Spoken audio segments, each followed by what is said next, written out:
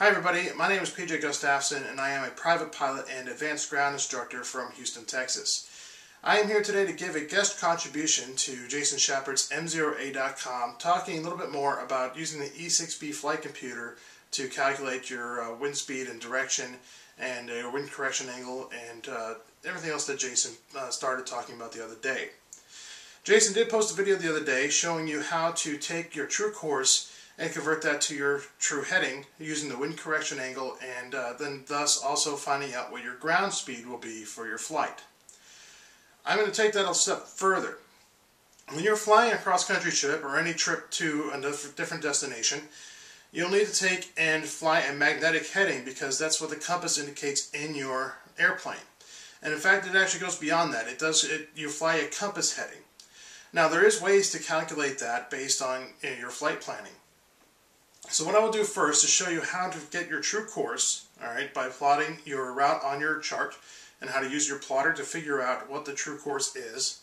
I'll be defining what the true course is and then the true heading, alright, using the wind correction angle, how to convert that to a magnetic heading, and then I will talk about how to convert it to a compass heading. However, we won't be able to do that because that does require your compass deviation card from your airplane, the airplane that you fly. So since I don't have an airplane handy, we will just discuss how to do that, but we won't actually show it itself. So let's first talk about how to get your true course. So the first step in getting your true course is to actually plot your route on your chart. Now, if you're flying in a flat area like eastern Texas, like we see here, and northeastern Texas to be exact, this is the Dallas-Fort Worth area up at the top of the screen here that we see. This is the Waco area, and this is a kind of an outdated chart, so make sure you have a current chart when you actually do a real flight plan. But in the flat areas, you can pretty much do a direct route with some exceptions. If there's specialized airspace, military airspace, maybe a Class Bravo you have to skirt around, you might have to plot around it. If you're in a mountainous area, you want to take and keep an eye on the minimum altitude figures in your chart and kind of avoid the big pieces of rock that tend to reach up and grab airplanes out of the sky. So plot your route on your chart first. So here we're going to take and do a fictional flight from Fort Worth Spinks Airport up here in the southwest part of the Dallas-Fort Worth area, and we're just going to fly almost due south but head down to Waco Regional Airport.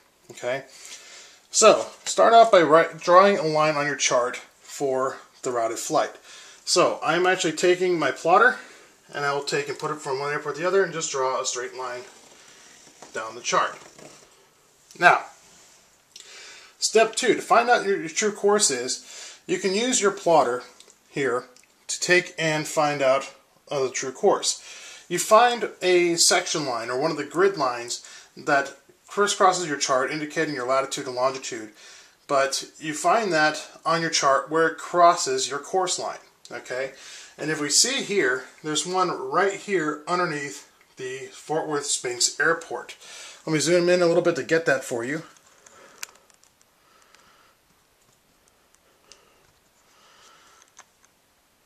Okay, so right underneath the Fort Worth Spinks Airport is one of these grid lines. So what you'll need to do is take and place your plotter over the course line where it intersects the grid line. Use the little point in the middle to where it crosses.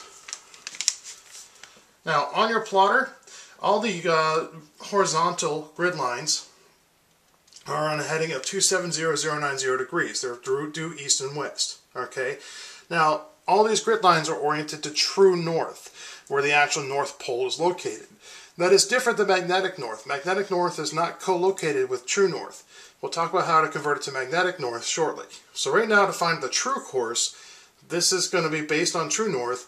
We're going to take and line up our plotter with the grid lines on 270090. Now different plotters do things in different ways. Okay, so some plotters you might have to take and put it on your course line, and then where it crosses the grid line is your heading. But in this case, on this plotter, the way you do it is you take and put the 090 and 270 degrees on the grid line where it crosses your course line. then if you look at the course line down here, it looks like my course line is right at 175 degrees. So for this flight, my true course is 175.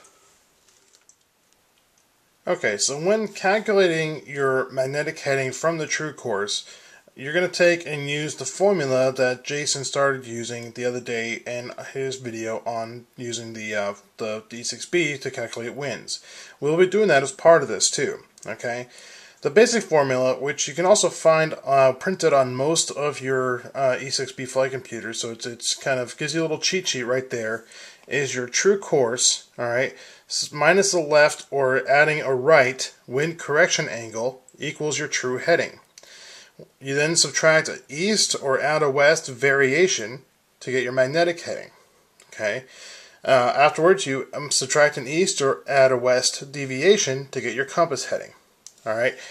So, what is this variation that we're talking about here? All right. Jason defined wind correction angle the other day, so we understand what that is. And if you don't, go back to this blog post and go ahead and take a look at that video, and then come back and finish this one. This variation here, that is the difference between your magnetic north and true north. Now, how do you figure that out? Well, it's printed on your chart, so we'll go back to that in just a minute. Okay, but for the purposes of calculating our wind correction angle first, we'll just go ahead and say that our winds today are 330 degrees at 16 knots, and our true airspeed is 105 knots. Okay, now I'm going to go ahead and pause for now and give you guys a couple seconds to go ahead and try to calculate this on your own using the techniques that Jason showed you the other day. Then I'll come back and show you how to calculate it here. So go ahead and pause this video, try it on your own, and then come back and we'll go through it together.